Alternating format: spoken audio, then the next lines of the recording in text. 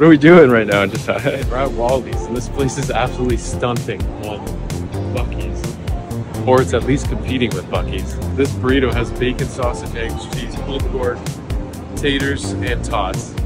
It's got everything. But we don't have anything like this in Canada, so we were like, we gotta film it. We just dropped off the S14 to the new owner, James. We've been in contact for a while on potentially building him a car. So he wants to go and chase his pro career. The S14 is kind of like the package that was already assembled and already done. He had originally contacted me to build a Corvette after seeing the Corvette that I built, but you know what? I was selling this. This is already done. It makes a ton of horsepower. It's been proven over the years, and it's pretty much hop in and go. So I think you're going to do like a body kit and some other things on it, maybe through M-Spec or something. They're working on it right now, already putting the Kevlar panels for it together. And so James is the proud owner. We're actually going to test drive this tomorrow at a track that he's renting and just show him the ropes. We've got a couple D&D seats to throw in that we're going to install probably tonight. It shouldn't take more than 5-10 minutes to throw those in. And we're also picking up the new Corvette build, which is freshly caged by Cage Kits, Rob. The cage is a little rusty from being on the road, catching some salt and some water and stuff, but a little Scotch-Brite will fix that up. James, tell us about your endeavors, your stuff, what you've been doing, what you're doing now.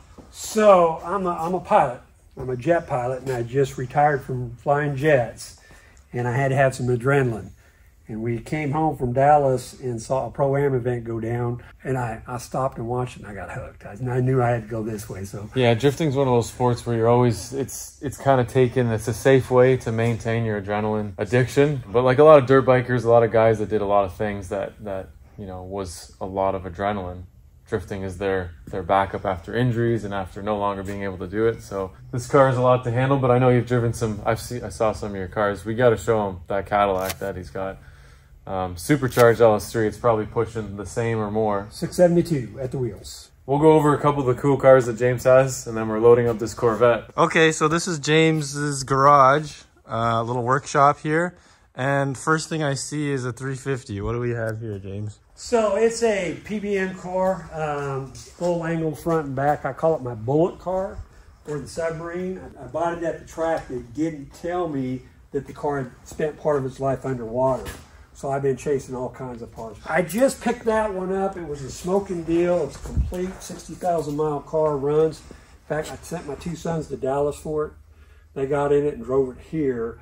And that's going to be a future pro car for me. So it's just going to sit here until we get to that level and want to start building a pro car. Couldn't pass up the deal, eh? Couldn't pass it up. I mean, you know, it was a smoking deal on the car.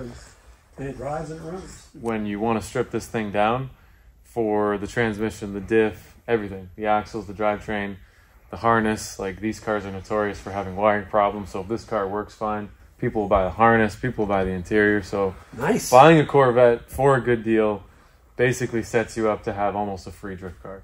If what you plan to do is turn it into a pro car, basically make it look like this at one point. Yep. And then do all the things that I'm doing to it. Anyways, we're going to start. This time lapse could go really smoothly or it could not, and you guys are going to see.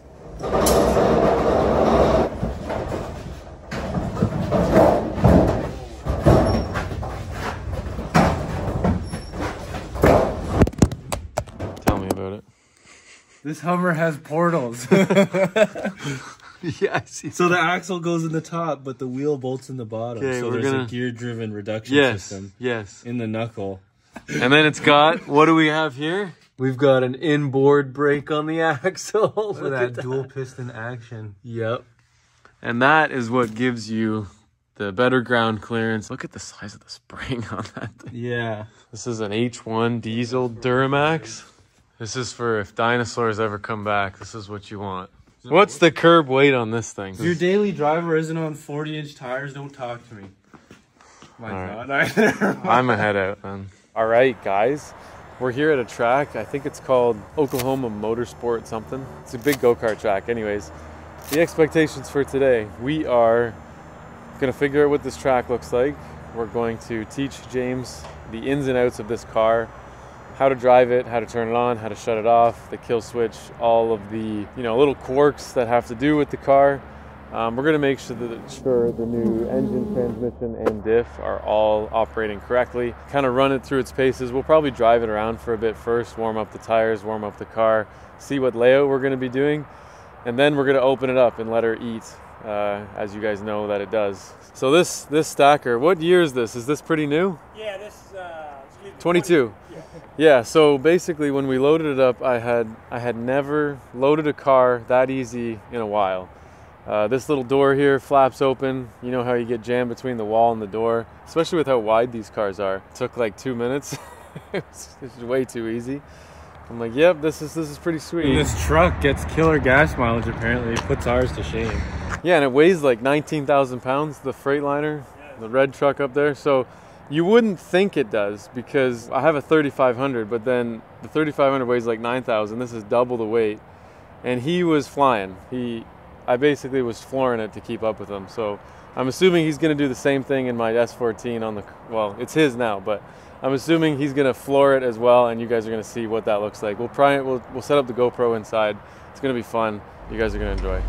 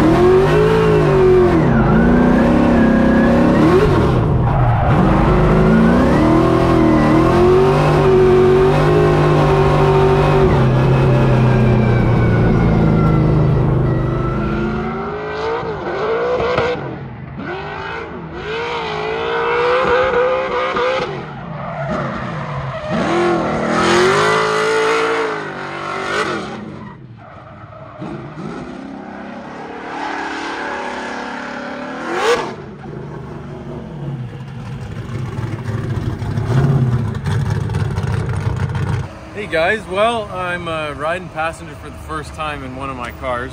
I didn't think about that until I was about to hop in with James, and we just did an oil change. We saw some oil pressure discrepancies. Basically, it wasn't as high as I wanted it. So we checked the oil. It looked like it was a little watered down. That can happen when you're running ethanol. When you're starting a car with ethanol, it washes it down, so it's a good idea to change the oil. We did. Pressures are good.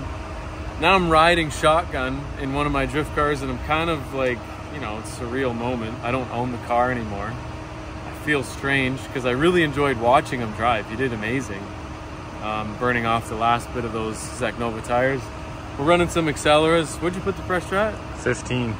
We're running some acceleras at 15 PSI.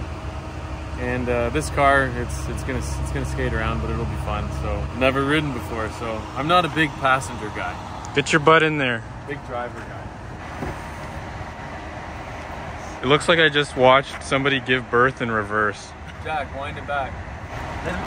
And my head is in the roof. My head's gonna hit the roof with the helmet on for sure. Shout out to D&D for the dope seats. Yeah, these seats are, I guess I could take this pad out. That would help a little bit. Yeah, I might do that. I'll give it to you, Kyle. Oh, my, another birthing just happened. Okay, that's a little better. Now I'm a little hard on the butt though. Right arm. Well, roll tide. So this is James done driving Josiah's old car.